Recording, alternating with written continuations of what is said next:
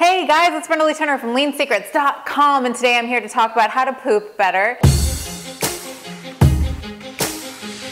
I volunteer as tribute to be the one to talk about poop in front of 300,000 people on the internet. Side note, the sports bra is from Victoria's Secret. I know some of you guys might ask, $20. She is killing it, Victoria's Secret. It is so important that you eliminate every day to the feeling of complete evacuation. And I'm here to tell you, if you're not pooping every day to the feeling of complete evacuation, we need to work on that. This video is gonna be a game changer for you. Your life will be better. Your skin will be better. Your fat loss is gonna be so much easier. You're gonna just feel like $1,000,000. The whole digestive process starts in your mouth when you're eating your food. So you have to make sure you're chewing your food really well. You have your teeth that help break down the food that you eat, as well as the saliva in your mouth, which works in conjunction with the enzymes in your stomach. Don't unhinge your jaw and eat your food like a boa constrictor. That is a habit that I myself have worked on for many years. From your mouth,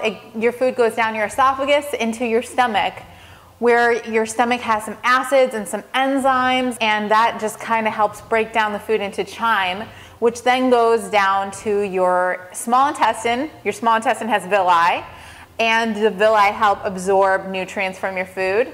From there it goes to your colon, and from there you poop it out. So that is the process of digestion in a nutshell when it works properly. And your poop should look a little something like this is the Paul Chek's How to Eat, Move, and Be Healthy, by the way. Your poop should be looking like Mr. Poopy Policeman, okay? Let's talk about gastroparesis. Gastroparesis is the delayed emptying of your stomach. And this is a very underdiagnosed problem, according to Dr. Robin Chutkan. So gastroparesis, or the delayed emptying of your stomach, can feel something like a brick sitting in your stomach after you eat, bloating, fatigue, constipation, not feeling very well after you eat. There's lots of experts who have found that we can only absorb so many nutrients at one time, and that your stomach only has so much acid, your stomach has only so many enzymes, and it can't really take on too big of a meal at once. So breaking up your meals into like 4 or 5 meals might be beneficial. The next thing for really helping empty the stomach is getting yourself moving just a little bit, like a light walk after a meal. Any kind of movement, gentle movement after you eat, is gonna be great for your digestion, and it's also gonna help gastroparesis. Another really important thing is don't chug water while you're eating. A good saying to remember is to chew your water and drink your food. So you want your water to be kind of swish around your mouth and kind of chew on it, and then swallow it. This is gonna help infuse the water with your enzymes from your saliva. To drink your food means that you're gonna chew it enough that it's almost liquefied, and then swallow it. Water is actually really, really important when it comes to digestion. You have to drink tons of water if you want to have healthy bowel movements. That's because when you have the chyme that comes from your stomach, or the pulpy stuff, after your stomach is done doing its job, the chyme gets sent to your small intestines, and then it gets sent to your colon. And by that time, you know, there's like a little thing of chyme. From there, your colon has to use peristalsis that's a muscular contraction to get the food out of your body. If it's not hydrated enough, if it doesn't have enough water, if it's kind of dried out, the colon has to kind of work really hard on pushing out a really small, kind of dried out piece of chyme.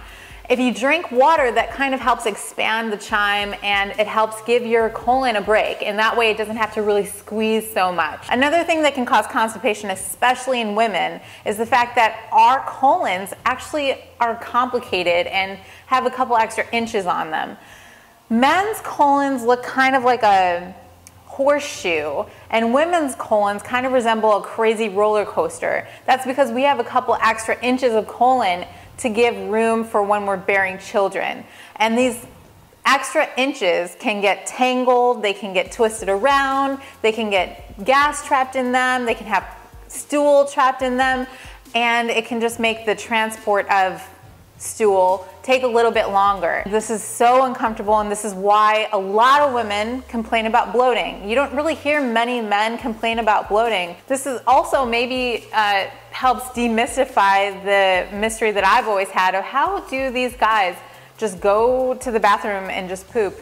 And there's like a long line of guys that have just pooped in the bathroom, and the women are like, no way, there's no way that I could just poop in a random bathroom. As a woman, if you have this extra bit of colon, it's even more important to remember that you have to keep your meals kind of small-ish and more frequent. Another huge problem when it comes to digestion is stress. So stress causes us to tense our muscles.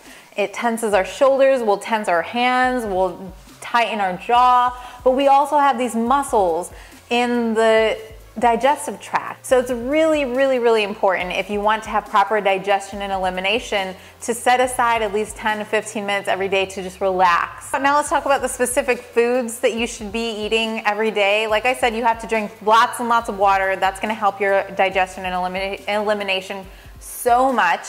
But another thing you have to be doing is eating enough fiber, and that means eating some kind of vegetable or fruit at every single meal. The fiber adds volume and bulk to your stool. And if you have just protein, that's not enough bulk for your colon to push against.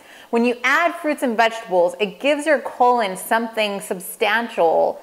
The fiber from that gives it something substantial to kind of push against, so it doesn't cause so much constriction and struggle in your colon.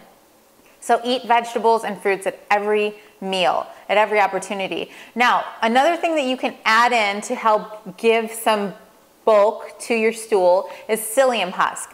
Psyllium husk is a soluble fiber that you add into a little bit of water and you just drink it very briskly. So lots of water, lots of fruits and vegetables, some psyllium husk, also HCl and enzymes. Those are going to help in the stomach process to kind of initially break down some of that food. Another thing that really will help with your digestion is a nice probiotic. I recommend Prescript Assist or VSL number 3 or the Renew Life that you can get at Whole Foods, the 40-50 billion strain probiotic, or PB8. Those are all very solid probiotics that I've tried personally that I really, really like, that I recommend to all of you guys. I have to talk about the Squatty Potty. I recommend everybody that watches this gets a Squatty Potty. Essentially, the Squatty Potty puts your colon in the correct anatomical position for elimination. If you don't want to get a Squatty Potty, you could just use some kind of a little bathroom box or anything that's like 6 to 7 inches off of the floor. Let's talk about what you should absolutely avoid if you want to poop better. The first thing is laxatives. So those teas that they sell on Instagram are filled with laxatives. Any kind of laxative that you're using for weight loss or for fat loss or for eliminating constipation is very harsh on your system. It can also interfere with the natural rhythms of your colon, and this can cause a dependency on these laxatives. You don't want to have to take a laxative in order to poop every day. It's just not a healthy thing. And if you have to take a laxative every day, something is amiss in your diet or your lifestyle. Next thing you want to absolutely avoid if you want to poop better is fast food, processed food, bread, crackers, cookies, bagels, fast food, any kind of junk food, any stereotypical junk food is very unhealthy for your gut health. All right guys, that's gonna just about do it for today's video. If you need any more information on health, fitness, fat loss, go to leansecrets.com. And if you want any information on any of the details of the things I talked about in this video, you can check out my blog, leansecrets.com/blog. Bye guys.